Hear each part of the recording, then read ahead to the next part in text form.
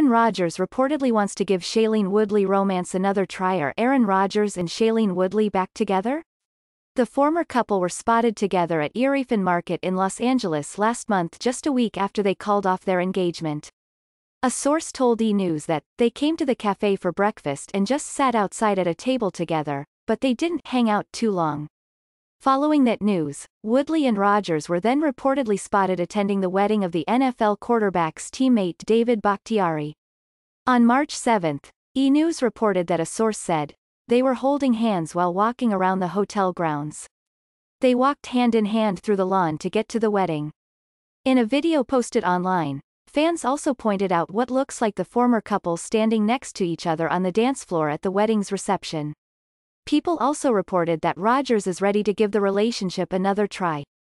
They both had intense work schedules in the fall and it wasn't possible for them to focus on their relationship, a source told the outlet. Now when Aaron's season is over, he wants to give it another try.